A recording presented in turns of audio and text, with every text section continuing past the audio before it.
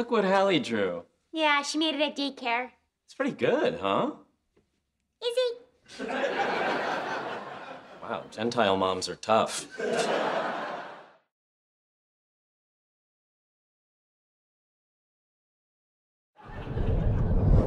Hey, Raj, will you, smell something for me? That depends. Actually, it doesn't depend, just no. I'm trying out some new colognes for my date with Denise. Oh, and you just came over here to rub it in my face that you have a date? No, I came over here because I need advice, and you've gone out with more women than anybody I know. Huh, I guess you're right. Sheldon's the smart one, Howard's the funny one, and apparently I'm the ladies' man. Which one's Leonard? Oh, yeah, right. I guess Leonard's the forgettable one. Okay, let's have a whiff. Smells like Paco Rabanne. Oh, you're good. I bought it at a swap meet. It's actually called Smells Like Paco Rabanne.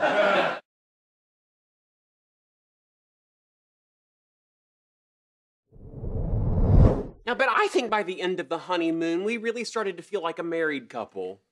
But the good kind, like on TV, not like my parents. You're not a real married couple until you can pee with the door open and she's okay with it. I told you I'm not okay with it. She loves. So, we got everybody gifts. Did you forget about us until you were at the airport?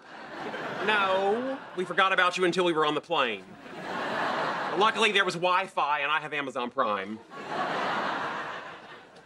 I heart New York. Aw, the baby's gonna love throwing up on this. Look, it doesn't have to just be New York. That's the beauty of it. The initials NY can stand for anything you like. For instance, I understand that there is an elderly rock and roll musician named Neil Young. Perhaps you heart him. Or, if not him, Egyptian table tennis silver medalist Noha Yasri.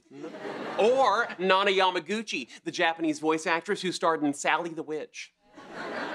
Did you just Google the initials NY? I had Wi-Fi and a long plane flight. Draw your own conclusions. Well, guys, that was very, very thoughtful of you. Did you get me a double XL? I told you. You were right, dear.